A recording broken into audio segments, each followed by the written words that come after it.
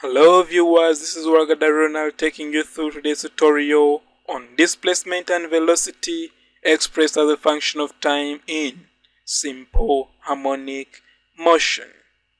So previously in lesson 2, we derived the expression of velocity as a function of displacement, and this was the expression. So we shall start from this expression and derive velocity and acceleration in terms of time. So from this expression, when you put square root on both sides, you will come up with this, plus or minus square root of omega squared, open brackets, r squared minus x squared. So taking the positive root, we'll get this. We know that velocity is the same as dx dt, which is the rate of change of displacement. So where there is v, put there dx dt. Then you collect like terms, put x alone and t on one side. So when you do that, this will come this side to become a denominator. So from there, we shall put integrals on both sides to give that line. And when you integrate this, we shall come up with arc sine x over r. This side, this is a constant, so in that integrated constant, we shall just get omega t plus epsilon. Now this epsilon, it will be our constant for integration. So in that case, when you bring this arc sine the other side, we shall get x over r equal to sine omega t plus epsilon in brackets. When you bring this one the other side, we shall come up with x equal to r sine in brackets omega t plus epsilon, and that will be our equation 5. But since velocity is the same as dx dt, we shall differentiate this to get that. So when I differentiate r sine omega t plus epsilon, we shall get r omega cos omega t plus epsilon. So note, the function x equal to r sine omega t plus epsilon means that x is periodic, performing omega cycles in 2 pi radians with amplitude r. The constant omega is called the angular velocity, I think you already know that, and its unit is radians per second. The period t of motion is the time for omega complete cycles. Since omega cycles are performed in 2 pi radians, it follows that t is equal to 2 pi omega. I think you already saw that formula. So let's go to the second note. The constant epsilon is called the phase angle and depends on the position of the particle when timing commences. So there are two cases. The particle may start from one of the endpoints. It may start from either P and go this side, or it may start from the mean position and go either this side or that side. So there are two cases: when the particle starts from the endpoints or when it starts from the mean position. Both cases are handled differently. Let us see how.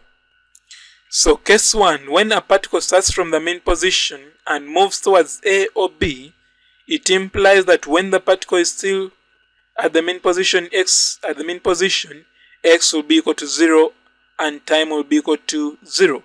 What does that mean? Come back to your formula for x and substitute.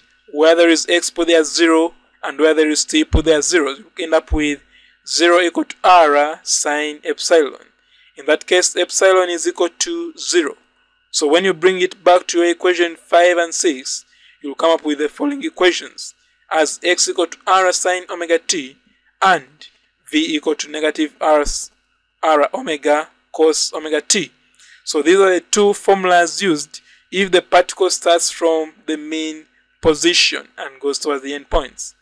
The second case is when the particle starts from one of the endpoints and moves towards the mean position.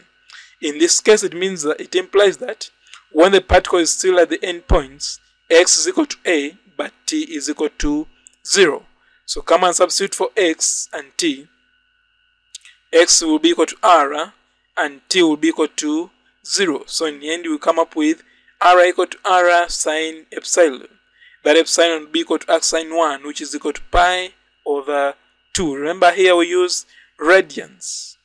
So when you substitute that epsilon in the equation 5, you come up with this. But we know that cos omega t plus pi over 2 is the same as sine omega t plus pi over 2 is the same as cos omega t. So in this case, this becomes that. And therefore, equation 5 and 6 will become x equal to r cos omega t and v equal to negative r omega sine omega t. So those are the two expressions, one when the particle is starting from the mean point, another when the particle is starting from the end point. I think you can see that the expressions are different.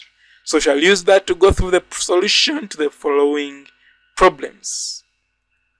So problem 1, a particle is performing simple harmonic motion with center O, amplitude 6 meters, and period 2 pi. Points B and C lie between O and A, with OB equal to 1 meter, OC equal to 3 meters, and OA equal to 6 meters. Find the least time taken while traveling from A to B, and Roman 2, A to C. So this will be our sketch. So first of all, they told us that the amplitude is 6 meters, and they also told us that OA is 6 meters. What does that mean? It means that OA will be our amplitude. B and C are in this position, say that OB is 1 meter and OC is 3 meters. This will be the amplitude 6 meters. We are also given period as 2 pi. So if you are coming and say period is equal to 2 pi over omega, and it was given as 2 pi. So when you make omega the subject, you come up with omega as 1 rad per second.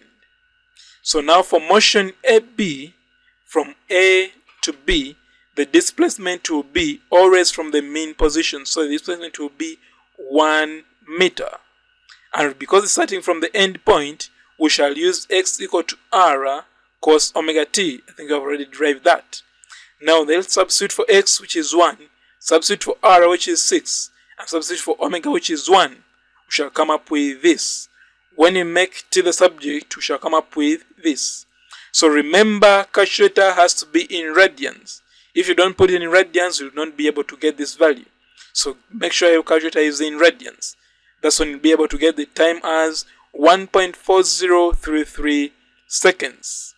Then you also wanted the time for A to C. From A to C, the displacement has to be from mean position, which is 3 meters. So in this case, we shall use x as 3, r as 6, and omega as 1. So when we make t the subject, we shall come up with pi over 3, which it can be rounded off as 1.0472 seconds, and that will be the time they wanted. So problem 2, a mass oscillates with simple harmonic motion of period 1 second. The amplitude of oscillation is 5 centimeters. So note that word centimeters. Given that the particle begins from the center of the motion, state the relationship between the displacement x of the mass at any time t. Hence, find the first times when the mass is 3 centimeters from its end positions. So first of all, amplitude has to first be converted from centimeters to meters. Similarly, this distance has to be converted from centimeters to meters. But you should note that this distance was given from the end position, but our x is from the mean position. So this will be the 3 end position, 3 end position. Then from the mean position it will be 0.02. Why? Because the amplitude was 0.05. So when you say 0.05 minus 0.03, you'll be able to come up with your x as 0.02. The period was also given as 1. Remember, period is 2 pi over omega. So when we make omega the subject, we shall come up with our omega as 2 pi rad per second. Therefore, the relationship between x and the mass, x of the mass at any time t, is given by x equal to r sine omega t. Remember, the particle started from the center. That is why we use sine. So, but we know our amplitude as 0.05 and our omega as 2 pi. So come and substitute for amplitude and omega. So this will be the expression they wanted for x in terms of t. So we'll come and substitute where there is x, you put there 0.02. Then you make sign the subject, which is that make pi 2 pi t the subject to get arc sine 0.02 over 0.05. So when you use your calculator in radians, you'll be able to get these values, the two values. Why? Because they want the 2 times. So when 2 pi t is equal to this, you'll come up with your t as 0.0655. And when your 2 pi t is equal to this, you'll come up with your t as 0.435 seconds. So those are the 2 times they wanted, and that brings us to the end of our lesson. Thank you for watching, and please subscribe to my channel, Rowa e-learning platform.